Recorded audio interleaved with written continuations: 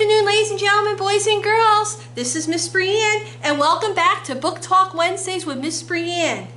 Every week I discuss a couple of graphic novels or easy readers that the library has to offer in the hopes that we encourage you to visit us and check out these awesome books. This week's talk features two books based on the unusual friendship between a boy and a fly, and it is the Fly Guy series. The first book that I will discuss is called Hi Fly Guy, and the second book that I will talk about is called Shoo Fly Guy. The series is written and illustrated by Tedd Arnold and is published by the Cartwheel Books division of Scholastic Inc. Now the series focuses on a very smart fly named Fly Guy, who was named by the boy who adopted him as a pet. Fly Guy gets to all sorts of adventures throughout the series. In the first book, Hi Fly Guy, the paths of a boy and a fly come together suddenly. The fly was only flying around to look for food, and the boy was searching for a pet to enter in the annual pet contest.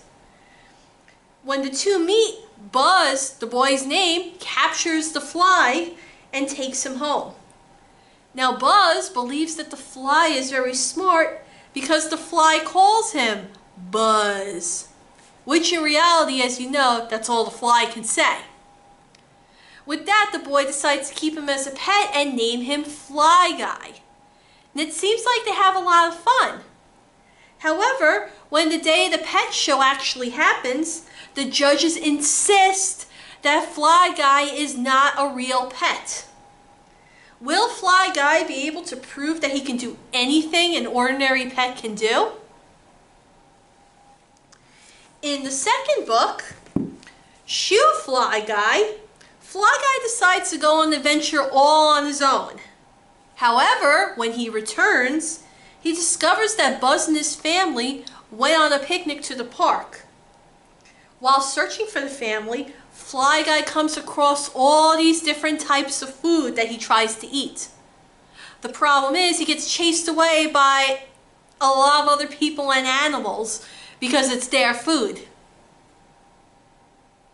But will Fly Guy eventually be able to eat his meal? And will he be able to find Buzz? Now this was overall a very fun series to read.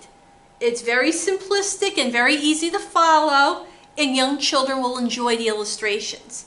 And I especially liked how in this book, Shoo Fly Guy, some of the words even were written in a way that turned into a path that Fly Guy was traveling, or how he was flying.